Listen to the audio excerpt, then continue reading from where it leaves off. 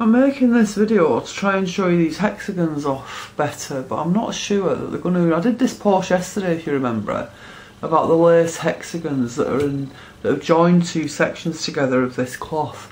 That's one section, and that was another section. These were quite small, and you can see them. They're here. Okay, so that's... yeah, they're showing up okay. So that's how delicate they are in there, in that spacing. And when you see it in the flesh, I mean, I can see them, I look at them all the time, they're really very delicate and very pretty. You can see them going off the end, hopefully, over here. This is like the end of it. And then if I turn it over, you'll see them at the back, they're more visible from the back. I could take a picture of that actually. That's, you know, where I stitched them on and then took the cards out of the back. So, and then I added a third section that I was talking about yesterday, with a piece of lace. So this section here, the two that were joined by the hexagons, were then joined to a third longer strip here, this long strip here, with a piece of lace, kind of a seam with lace coming out of it.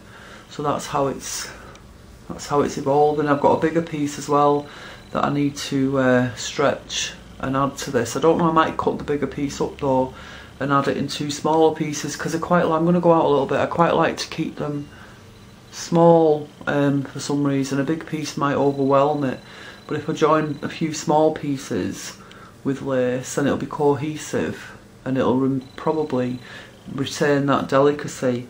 So the hexagons are here, that's where they are.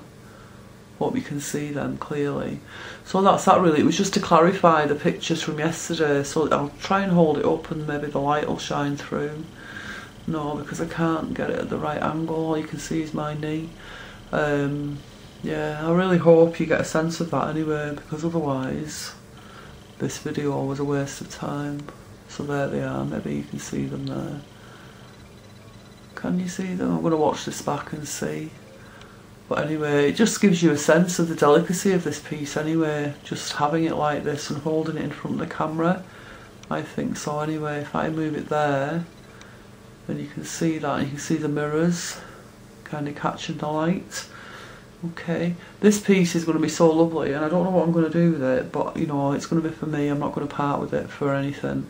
Probably put it in my bedroom, drape it on my bed or something, because you know it's going to be really fragile. And a couple of you have left comments and emails on how I could back it, and I like a couple of the suggestions I've had on there, so I'm gonna, you know, reread those and get a sense of what I maybe need to be thinking about ordering to put the back on this.